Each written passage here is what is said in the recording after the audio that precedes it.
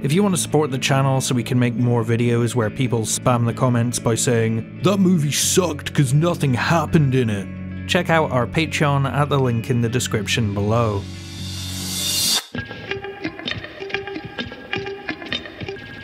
Mark, you realise I'm bored. I'm dangerously bored. Every 10 years, Sight and Sound magazine corrals some of the most revered directors, scholars and cineasts in the world to deliberate over the greatest movies of all time. Now, typically, these lists are dominated by the kind of ubiquitous heavyweights you'd expect. Each one a rightfully beloved juggernaut clamouring for pole position. It came as quite a shock then that 2022's instalment was topped not by Renoir, Kubrick or Coppola, but by Chantal Akerman's Jean Dielman 23 Commerce Quay 1080 Brussels, a French-Belgian obscurity that few have heard of and even fewer have watched. At 201 minutes, it simmers on the transitional cusp between second and third wave feminism, boiling over into depression, repression, and compulsion. It is also extremely boring. When Jean Dielman knits a sweater, we linger long enough to see her making tangible progress. When she peels these potatoes, there's no merciful editing. No difference between the fictional space of cinema and the drawn-out reality of kitchen counters and cutlery.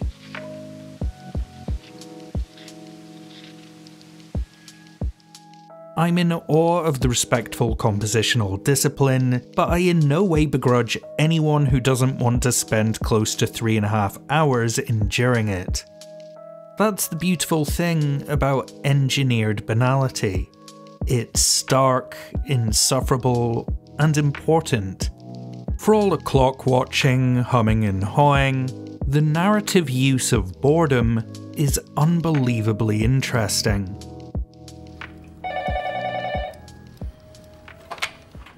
Hello?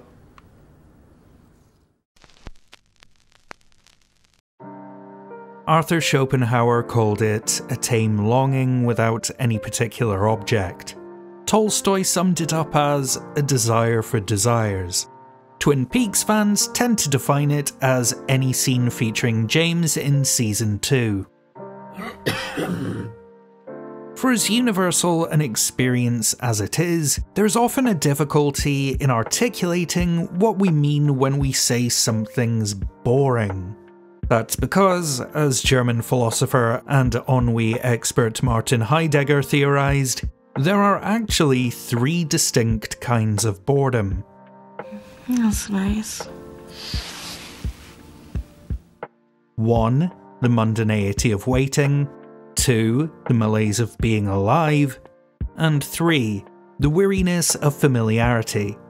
Or, in more filmic terms, watching Rooney Mara silently gorging on a pie for 7 minutes in A Ghost Story, the protracted pining of In the Mood for Love, and the franchise fatigue of the Marvel Cinematic Universe. Are you thinking what I think you're thinking? I'm thinking it. What are we thinking? Thinking what? I'm thinking it too. How we each respond to these branches of boredom is as subjective as anything that requires interpretive engagement. In the same way a game of football leaves my brother on the edge of his seat and me fast asleep, tastes and attention spans can and will enrich or ruin any viewing experience. So let's start off looking at those first 2, the mundanity of waiting and the malaise of being alive, and why these breeds of monotony are essential to appreciation and understanding.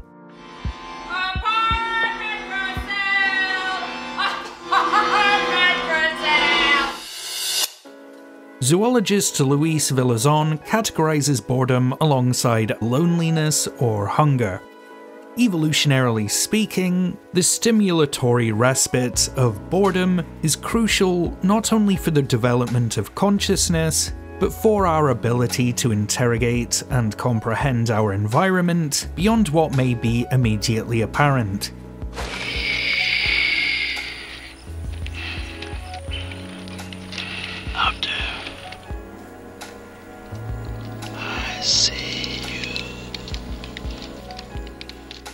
Amidst the unwavering tedium of a grazing patch, an impala is only able to escape the jaws of a leopard by instinctually reacting to the slightest shift in sound or scenery.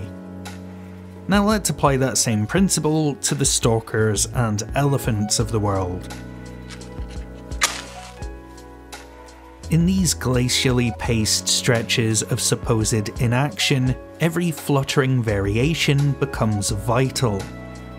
Jean Dielman's subtle collapse is built not in broad strokes, but in watching someone's laborious routine slowly start to deviate and dissolve.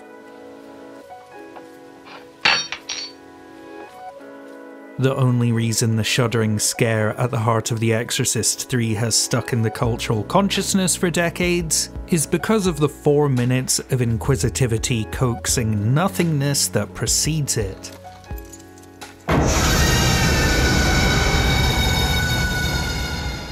These features are creating their own bubbles of time, spaces where things may not move at the same clip we're used to, but where stillness makes colour and movement meaningful, and quiet instills any sound with a commanding presence.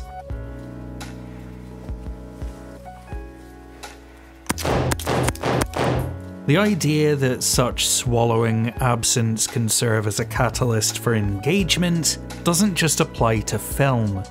For a musical example, take The Disintegration Loops by William Basinski, an avant-garde ambient album in which a few seconds of frail magnetic tape are looped for upwards of an hour until the original physical sample has literally disintegrated under the strain.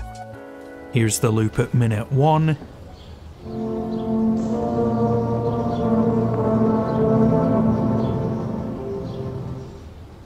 And here it is again at minute 50.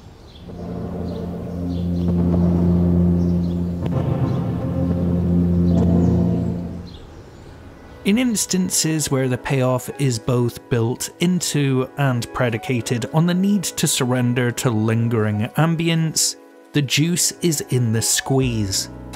Whether you're viewing the work through a literalist or abstract lens, you can't expect to appreciate the endpoint if you forego the observational work and measured pace it takes to get there.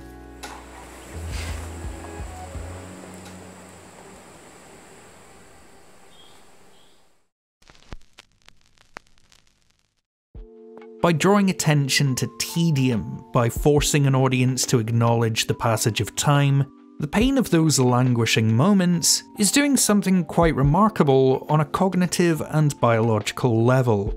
The drawling, minimalistic input being received by our eyes and ears triggers both the logical and creative hemispheres of the brain to light up at once. Think of it as complex, artistically abstract problem solving. What is this?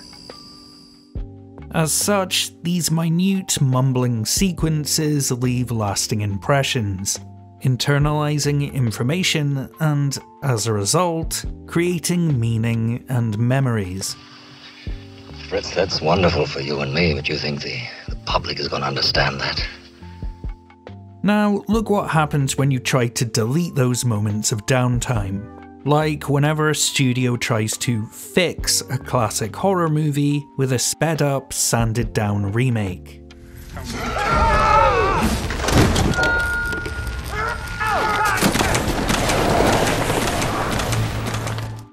When the reason the original works is at least in part because of their unhurried suspense and atmospheric vibes, removing all that misty ambiguity and crawling dread is like trying to trim down the weight of an airplane by pushing out the pilot and cutting the wings off.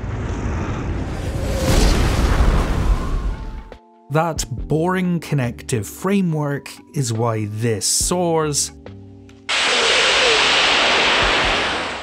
and this crashes and burns. That's because there's a big difference between using boredom as a narrative device and boredom as an unintentional byproduct. Here's an example. Martin Scorsese's The Irishman is a weighty deconstruction of the banality of evil and grinding apathy born of criminality. Listen to the dispassionate, half-awake way in which Frank Sheeran prepares to commit murder. You definitely don't want a silencer. You want to make a lot of noise to make the witnesses run away so they ain't gonna be looking at you. But not the noise a 45 makes, because that makes too much noise, and a patrol car can hear it a few blocks away at least. It's ineffectual and dislocated, and that's the point. Now let's look at a matter of life and death that feels like being lulled to sleep outside a fireworks factory.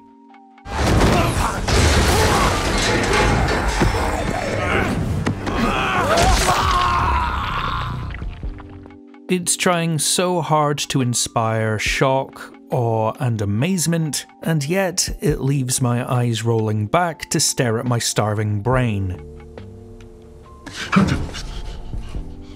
When the awesome becomes overdone and incalculable stakes become everyday, contentment leads to complacency and unintended, meaningless boredom.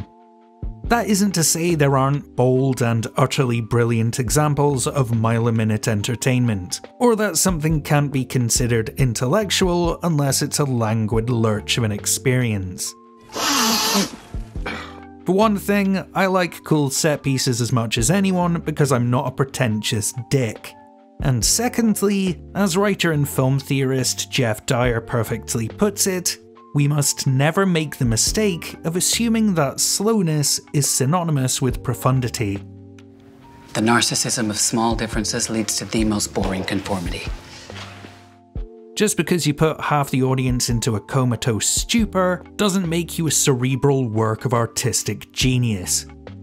Without notable characters, meaningful audiovisual composition, and some friction and flow to carry us along, art house fodder can be just as vacuous and vexing as the most incoherent action.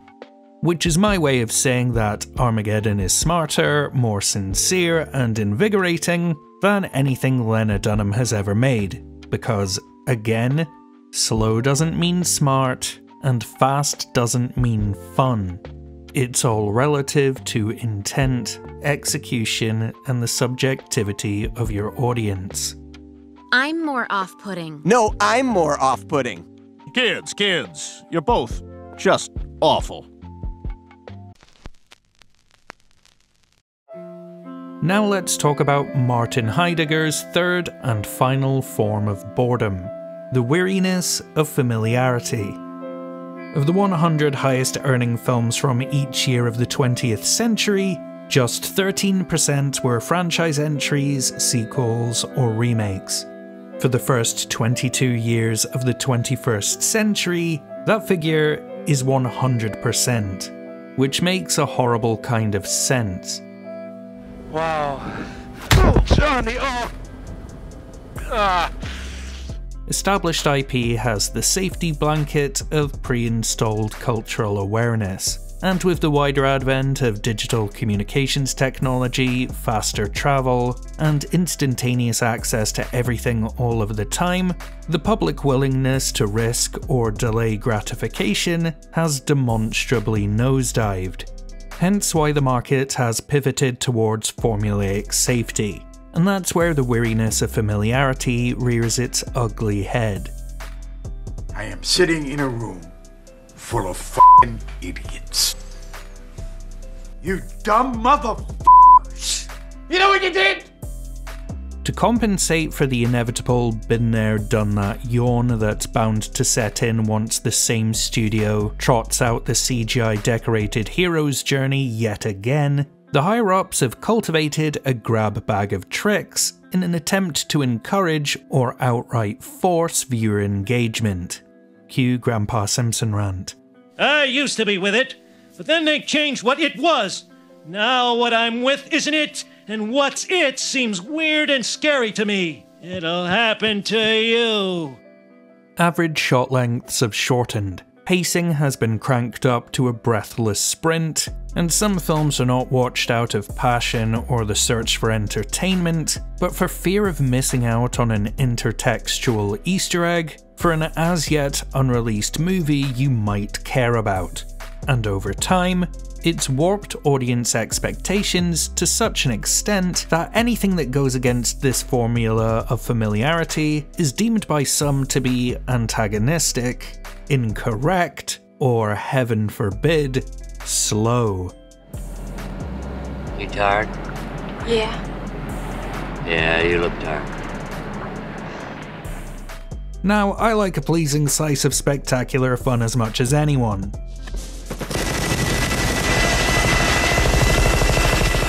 The problem stems from how, in trying to keep audiences engaged and awake, the quick cut, loud noise, sensory overload of modern cinema has resulted in films that don't hit the brakes long enough for viewers to get on board emotionally or intellectually.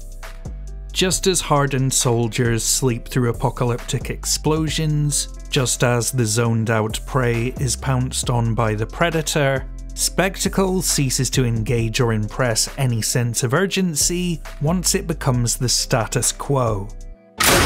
Shit. Which is why watching a movie and seeing this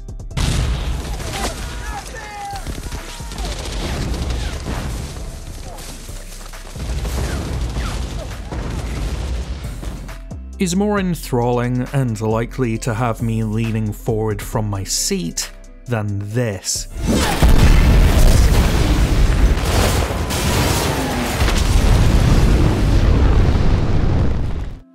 For the sake of dynamics, range, and rhythm, we need to see things we don't know or don't know we want. And sometimes we need nothingness.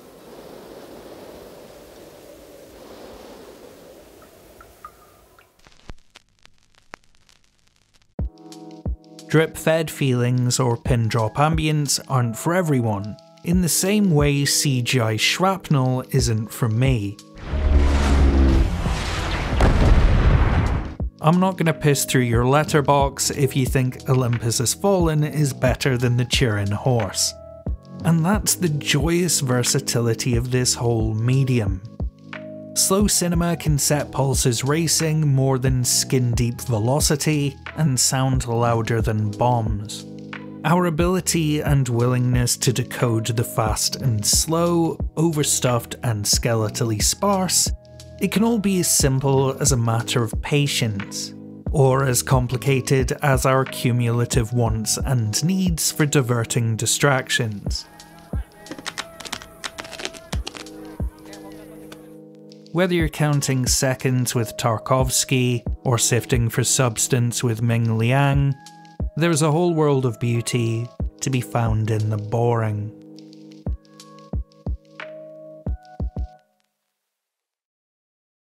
Some Terrence Malick tranquilizers for our Patreon producers Jennifer C, Claire MD, Beckio, Hales and Rue, Historically Dumb, Scared Confusion, Jake R and Nicholas Le-Revere, and a Jim Jarmusch pajama party for all these amazing folks who support us over on Patreon. What are your favourite pieces of slow cinema or ambient, deliberately paced pieces of film? And conversely, what is it in a film that makes you tune out? Let me know down in the comments, and if you're in a position to do so, consider checking out our Patreon at the link in the description below, where you can sign up to the In Frame Out Film Club and get your name in the end credits. As always, thank you for watching. Until next time, this is In Frame Out.